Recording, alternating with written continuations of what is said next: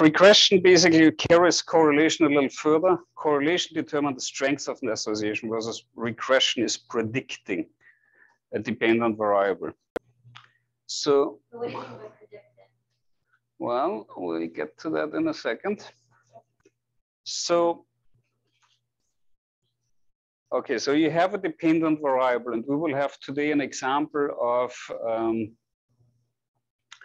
depression score, and you will find the respective paper describing this depression score in your canvas. That's the so-called back depression inventory.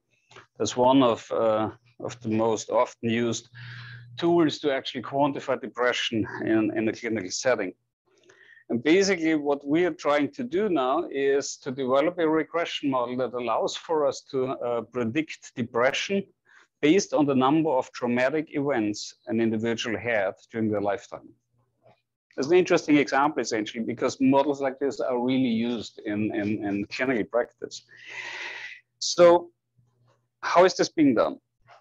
And now this is why I wanted to recap and go back to the correlation coefficient, because essentially you can now, so let's take a step back. You remember standardization, calculation of a SAT score. The SAT score is calculated as the individual score minus the mean divided by the standard deviation. That gives you the actual set. So it gives you the distance of an individual point from its mean expressed as the number of standard deviation. So it contains the information of the mean, the information of the variability as the standard deviation, and the information of the individual point. Because you're having now a correlational component and you have a depiction of the correlational strengths and the numerical value of the correlational strengths and a numerical expression of the direction of this association with the correlation coefficient, you can now predict a predicted y, a predicted dependent variable, by basically establishing an association between a standardized x, a standardized independent variable, and the correlation coefficient. What does this mean? When you remember last time when we talked about correlation, we had an Excel spreadsheet and we meant to predict the example we had last time, not this one. So we had here the number of absences of a student and the following exam grade. So if we depict now absences, exam grade and absences, we basically can now build we can build a scatter plot fairly easy, which we have all done already. We can now add a trend line, and now in addition to this trend line, we can now display, and we have talked about this briefly last time, and you have this calculation, the calculation how you calculate this trend line on your spreadsheet. So you have here, this is a predictive function. This is a linear function allowing for you to predict each individual dependent variable entry, each individual score as a function of the number of absences.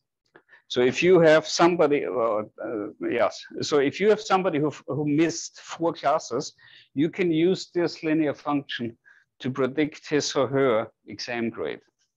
Like it didn't happen yet, but you're predicting. Well, yes, exactly.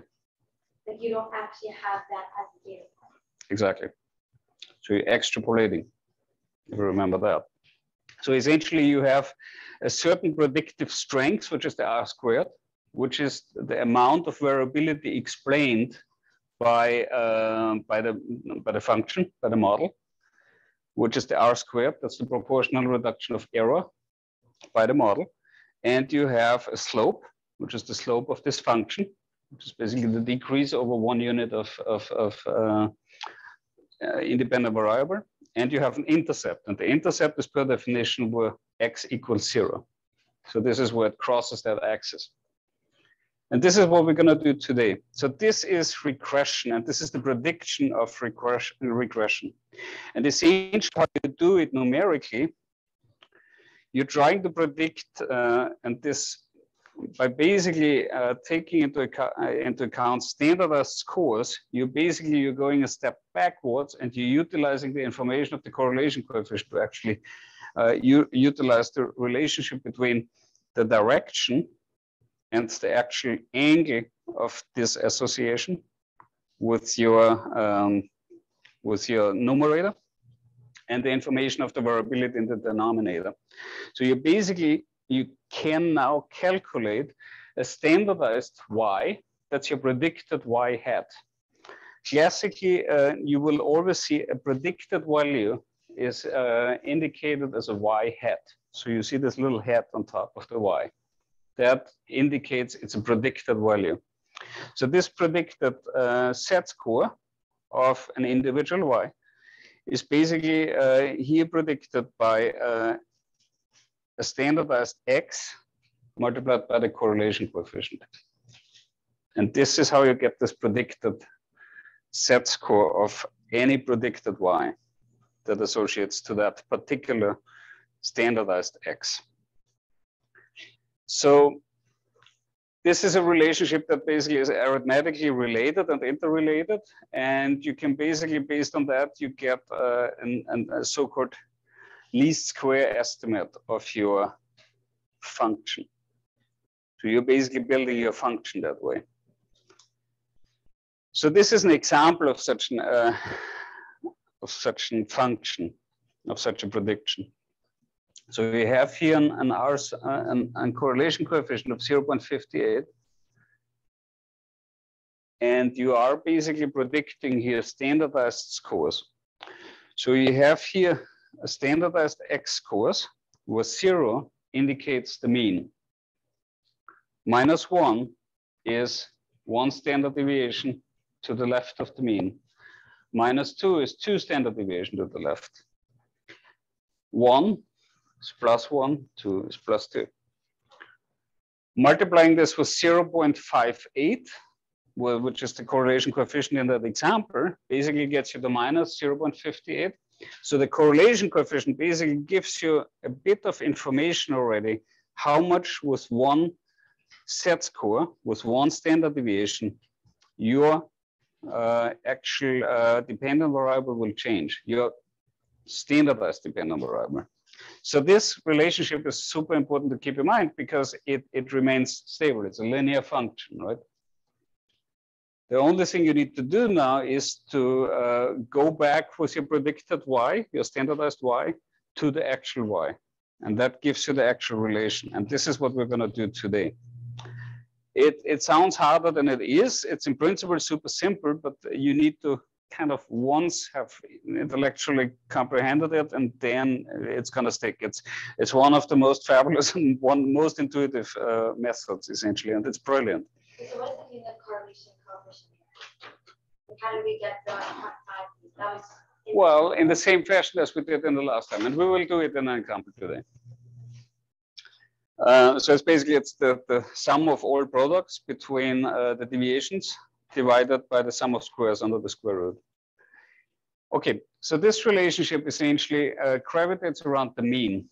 So basically, it will go through this standardized mean. So now, consequently, you have a phenomenon, and this is important, and many questions on the quiz will basically point towards this. You have a phenomenon that is the regression to the mean. The regression to the mean is a little bit tricky, but it basically means that the regression will always gravitate towards the mean of your independent variable. So this is problematic when you use it actually for predictive purposes, because outlier essentially are then being taken into account and are basically are skewing the direction, and it may not actually predict the actual slope of the association. It's a dependent variable, the formula that demands can be used. Okay. So the problem becomes now when you use this for prediction, it becomes problematic. And I'm just going to another slide a little further back. Because the regression to the mean here, essentially, this is a scenario where it becomes problematic because if you're fitting a regression function through previous values of stock market values, you will gravitate towards the mean. That means that outliers will essentially overall, in a time score prediction, gravitates towards back to the mean. And this is basically what the regression to the mean implies. Outliers are essentially always meant in future predictions to gravitate back towards the mean, if you have a solid time frame of observation before that. But enough about that. This is just more of a concept. So whenever you see a prediction function that basically is skewed by outliers, it will always go back towards the mean. So they will always point towards the mean because arithmetically it needs to point towards the mean. And this is the phenomenon of regression to the mean. So, any questions to regression of the mean, the calculation? Because then we can actually start to look into the calculation. So we have now an example. Stressful life events and the relationship to depression. We have data of 10 individuals and you have text spreadsheet on your canvas in the module. And we can now quickly start with the calculation right away. Because the first part of this calculation we know already. So we know already that the correlation coefficient is super easy to calculate. So we have now our stressful life events. So we have 10 individuals. We have an average of 1.9 life events. So this is the average. Now we have a standard deviation. The standard deviation can easily be calculated by STDEF.P, STDEF, actually no P. And this gives us 1.66. We have an entry on the back depression inventory of 15.7 with a standard deviation of 9.35.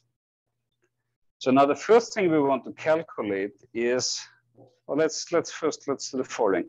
Let's first do a quick scatter plot that we actually can look at whether this scatter plot and this regression analysis actually makes sense. So we have here, if you look at these scatters and these points, you kind of see some loose association, right? So based on that, you could actually, okay, let's just quickly complete that. So we go on the chart element, we have axis titles vertically.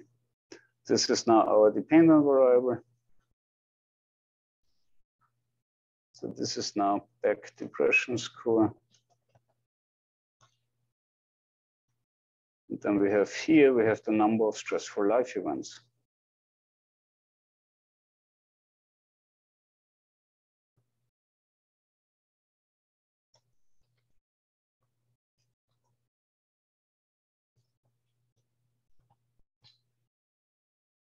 Does it count?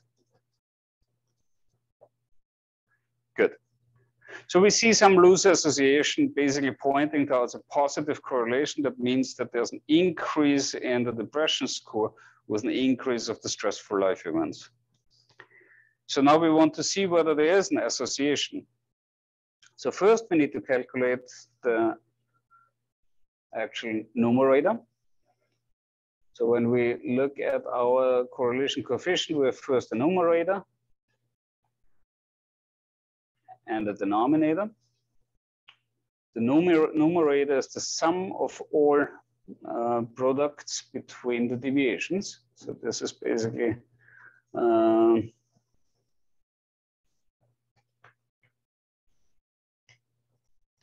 so this would be equal sign this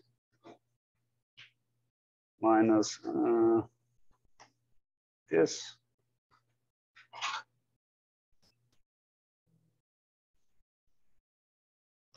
multiplied by this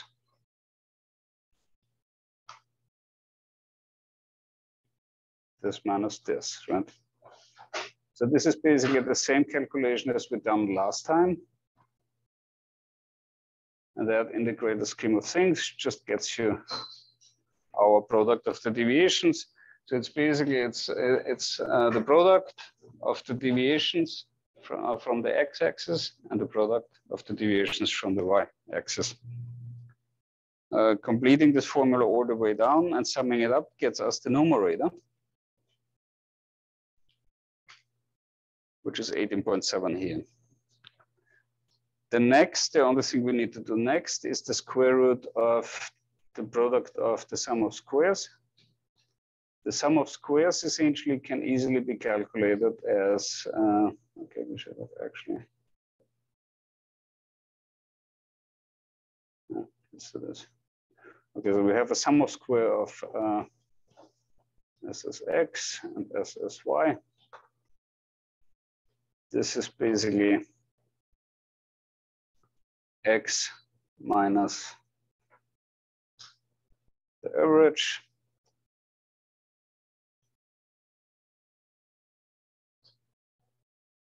so that's our squared deviations, and now we have the same with the y minus our mean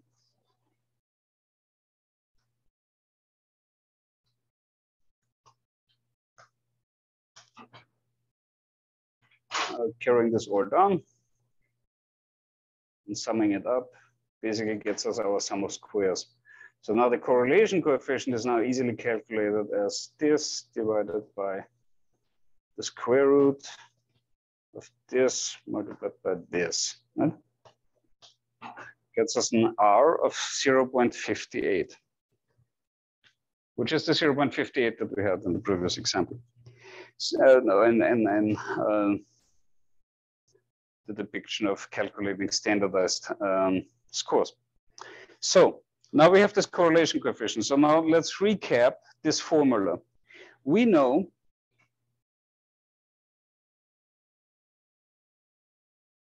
that our predicted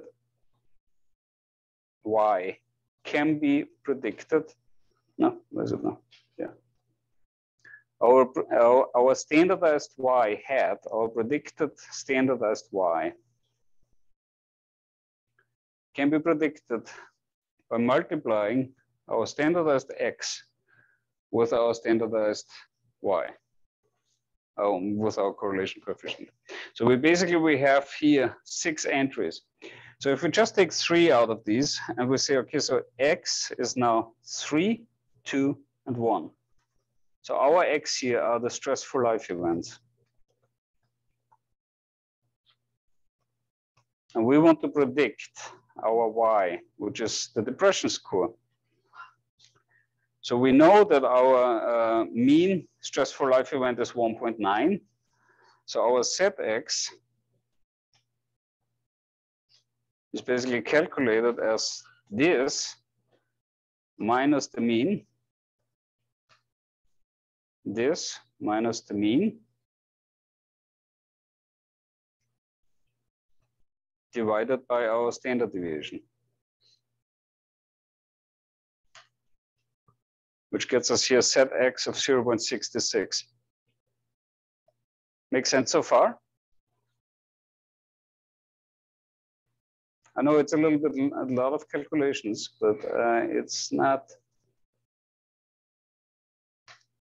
So if you do here 0, so we can just easily pull this down all the way. And we get here exactly what we would expect. So we get here our standardized x. So basically, we know that our mean is at around 1.9. So these individual x entries give us here up to 2, gives us positive set scores for x. And as soon as it's lower than the mean, it basically becomes negative, right? It's standardization, as we have done it. So now calculating a set y hat, is basically easily done by multiplying this individual set with the correlation coefficient. This gets us now a set y hat. So these are the predicted y hat values. So these are basically the y's that you would expect for your dependent variable with these changes in your standardized x. So now this being said, logically, how will you get to the actual y, to the predicted y, is by just reversing the standardization, which is simple, right? We know how to do that. Y hat is basically this set multiplied by our standard deviation of y plus our mean. And this will get us to a predicted y. So it's the L20 multiplied by C14 for our standard deviation plus a mean. This gets us to a predicted y hat and to further predicted values. So now what does that mean? You remember when we talked about the regression function? And you can see this essentially in the following. So this is of the calculation laid out.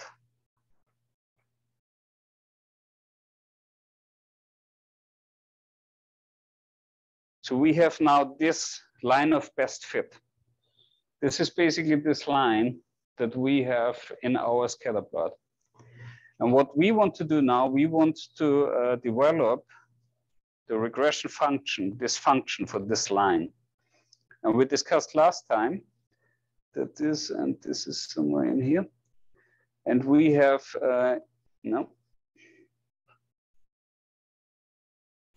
So a regression function, or a function of a line, is basically determined by a y equals the slope multiplied by an x plus an intercept. And this comes back to what I showed you before. So the slope is the increase of the dependent variable with each increase on your independent variable x. That means that if it increases from 1 to 2, the increase will basically be characterized by the slope. Bless you. So if you want to know the slope now, you can actually easily calculate it because we have calculated our prediction here already. So we have here increases from 0, 1 to 2 to 3. So each of these incremental increases is essentially our slope. So if you want to quantify here the slope, this slope can be calculated as the increase of y hat at 2 stressful life events minus the y hat at 1 stressful life event. So this is our slope. You can easily do this by calculating the difference between y hat at 3 stressful life events minus the y hat at 2 stressful life events. Comes to the same thing, right? Because it's a linear function. So it's a linear slope over increases in x. And now the $1 million question is, if you have an intercept and you want to determine an intercept, and the intercept is where a function basically crosses this x-axis this y-axis where x equals 0. How would you possibly get the value where x equals 0? And you don't even need to calculate anything because the answer is already in this table. So you just want to know the y value at where the x equals 0. When you look at this table, do you think this information could be there? You're looking for the predicted y where the x equals 0 at 0 stressful life events.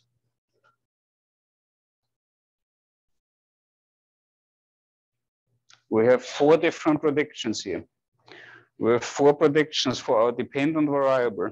For the 9.54. Exactly. The 9.54 is our intercept, correct. And that's the beauty of it. You have pretty much everything pretty simply displayed. In Excel, you can obviously, and we have done that last time, you can do this even faster. By essentially going in chart design, you do a chart element. So Excel is doing it for you, right? So you can now just, if you click on add display equation on the chart and display R squared on the chart, you basically have exactly that formula. And you have exactly that regression function displayed. But this is how you derive it. So you're predicting standardized scores of y by utilizing the correlation coefficient to for each to calculate multiply each corresponding standardized x, and this gets you to slope and intercept. Good. So now you want to know next, how good is my function? How good is my model to actually predict this information? And you will do this by calculating the so-called proportionate reduction of error. Because the reason for that is your function may not even be that good, because you can fit a function through every possible scalar. But the problem is you have errors in your predictions. And this error is essentially determining whether you think you have a good function or your function is not that good. You usually get this logically by calculating how far are these individual points away from my function. So if I fit a line through this, how far are all the points away? And this distance is called the so-called residual error. That's the residual error from your function, from the predicted value. And so now we want to calculate this residual error. So if we were to calculate now a y hat for each of our individuals. So we have, again, our function is now y equals 3.24 multiplied by a stressful life event plus 9.542. So this is exactly how we're going to calculate it, because you can predict it for each individual in your data set. So if you do a y hat, you basically calculate stressful life event for individual 1 multiplied by 3.24. Well, let's make it a little bit more accurate by taking the actual value. There's a little bit more decimals, plus our intercept, which is 9.542.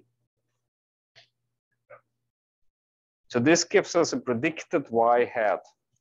So individual 1 had one stressful life event. So he is one of these 3 individuals here. It's either this one, or this one. We know that his prediction is 12, and we know his actual value. If you looked, it's actually 10, or somewhere around 10. So it's this person here.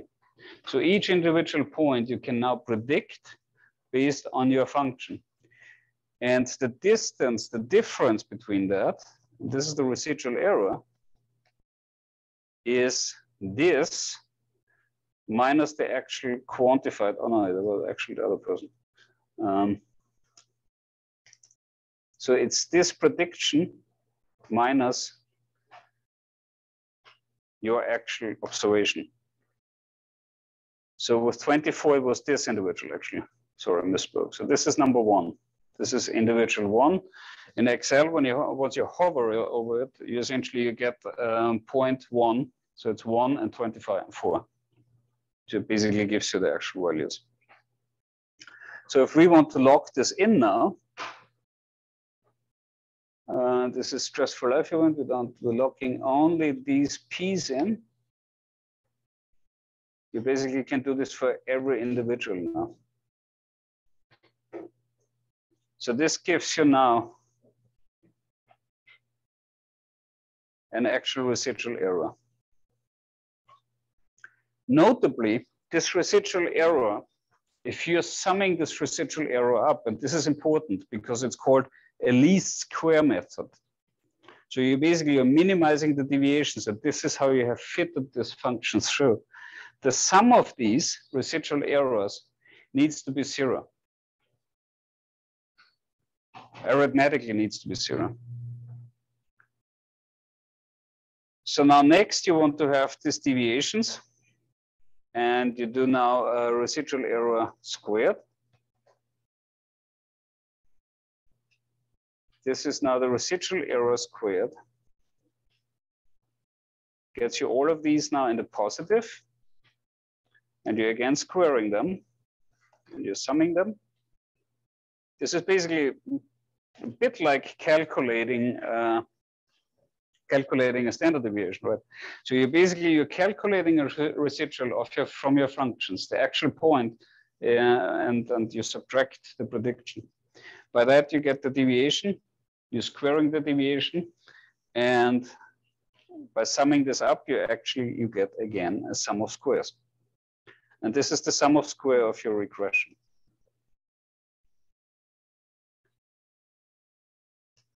And so now if you want to know now the leftover error after employing your prediction. So this is what you have explained.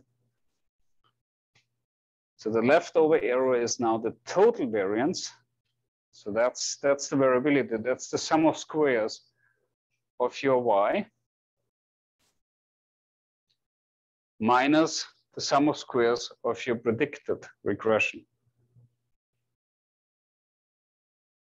So this is now F13 minus the SS regression, which is 526, gets you a sum of square residual error. Oh, no, wrong, I misspoke.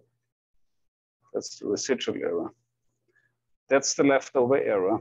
That's the residual error. And that's the sum of square of your regression model. So these 261 are essentially what you have explained with your regression. And this is a depiction that Nolan and Heinzen make. So this is why this is important, because a function that basically has a scatter like this is less accurate in its prediction as compared to this. That's why you need to quantify how far are my points away and how well does my function essentially explain that scatter. So this is why we need this proportional reduction error. So you will find synonyms to this proportional reduction error. So also remember, it's the effect size in an ANOVA. Don't forget that it already appeared there. But most likely we'll hear it as coefficient of determination, or just plainly and shortly as R squared. The R squared is calculated as your sum of squared total minus the sum of squared error. So that's the leftover, the 261 that we calculated, divided by the sum of squared total. Because this is what has been reduced. That's the error that was reduced from your scatter. So this is the calculation of this total sum of squares minus your residual error after calculating the individual error of each individual prediction using your function. So this leftover error, if you want to calculate this now for your coefficient of determination, is now the 261 divided by the 788.1. So it's the fraction of explained variability of the total variability from the sum of squares of the y. I know that step is a little bit tricky to follow. I'm well aware, but just keep in mind, you have a total variability quantified as the sum of squares of the y. This is your depression score. You have an actual function developed now using this standardized scores. And what you're doing now is you're basically employing this function to calculate a predicted y. As a consequence, you get a deviation from each individual y from your predicted y. You're squaring this and summing this up, you get a residual error, which is the variability of each individual data point from your prediction function. You're squaring this and you're subtracting it from your total sum of squares, from your total variability. The leftover is your reduction in error, because this is what you're explaining now with your function.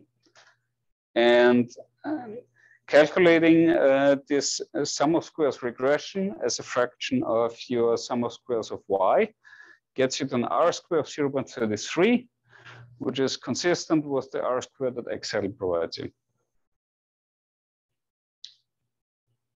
Any questions? I know it's a little tough.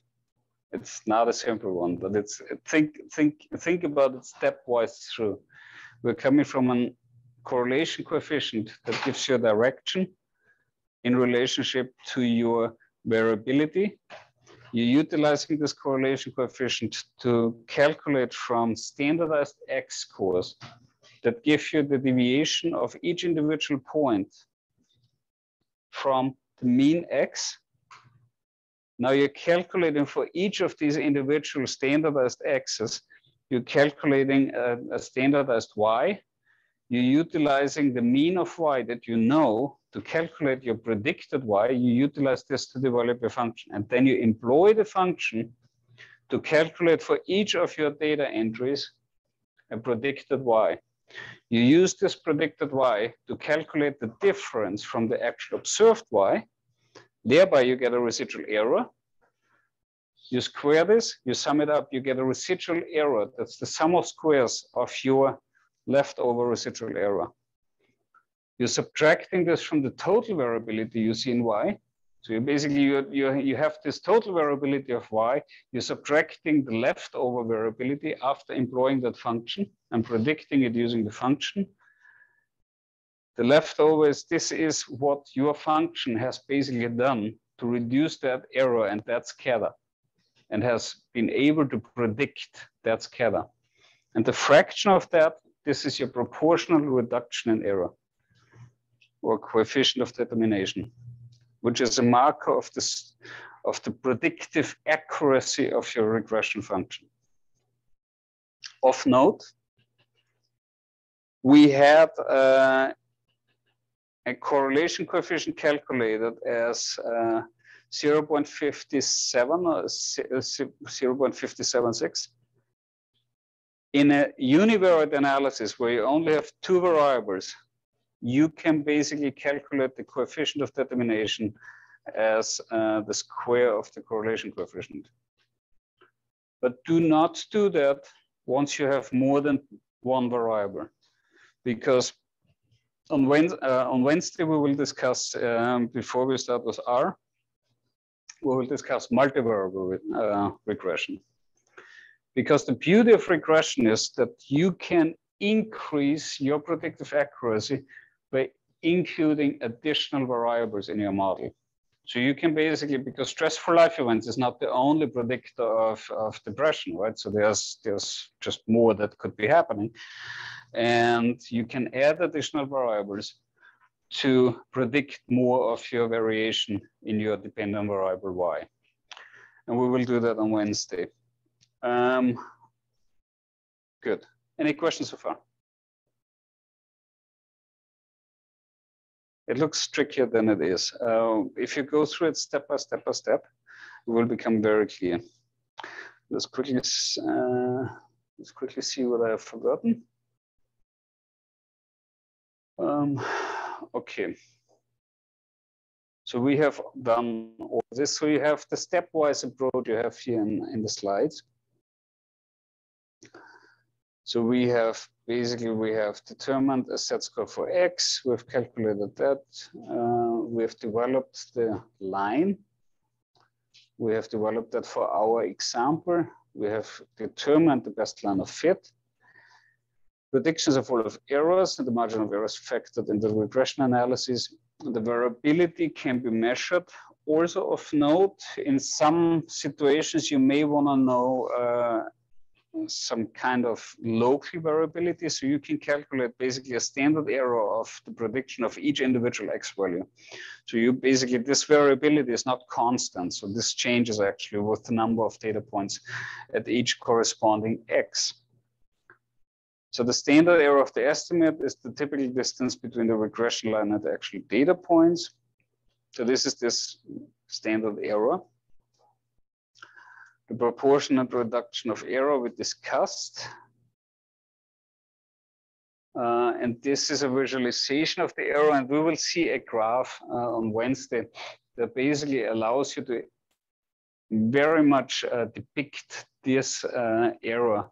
So there are various methods, and these are so-called diagnostic plots that you basically use to diagnose your regression model. Yep. So when you think about residual errors, you basically see exactly this variability and this variation from the predicted line of the regression function. Now, this is also where the regression of the mean again becomes important in this context, because extreme scores, irrespective of how extreme they are, they will skew your regression function because of their extreme nature, and they will skew the mean. But overall, extreme scores will always tend to gravitate towards the mean in a time series analysis. Limitations with regression, data being analyzed, they're usually not from a true experiment randomization. It's usually, yes, it's usually more used in its simplest form, it's more used in cross-sectional analysis and not in prospective analysis. Randomization can be true, so these are randomly sampled, but they're not randomized in each respective group. So it's a different analytic approach. The independent variable is usually a scale variable.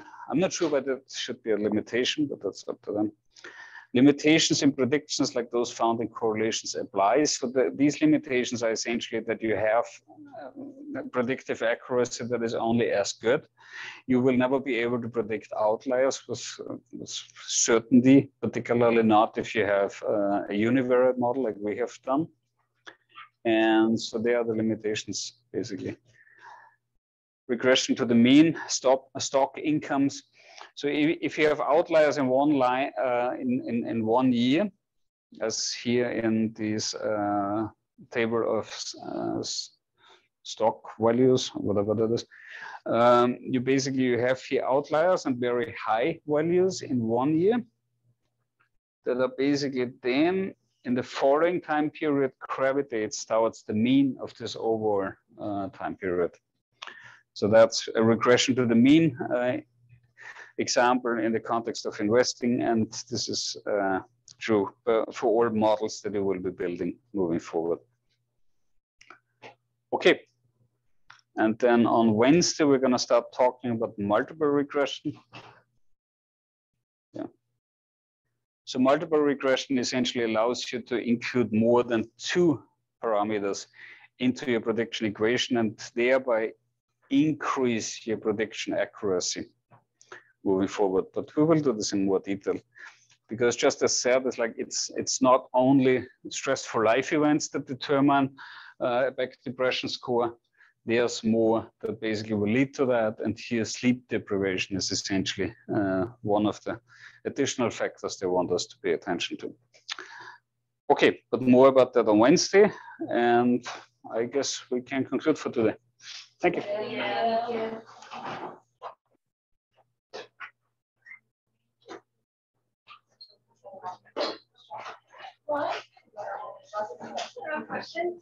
If it's about the quiz, so we'll go through every question. No. I've got the second homework, so I did it, but I wanted to know if it's okay that I didn't do a whole Word document. I just put the answers over here.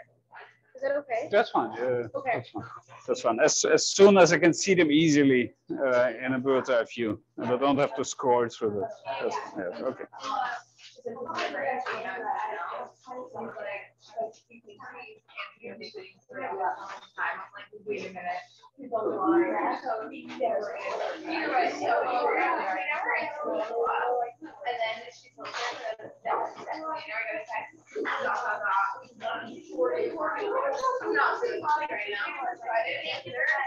Thank you. Bye-bye.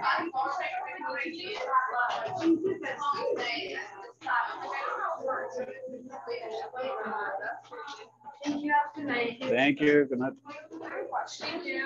Yeah. Sorry, I submitted homework 2.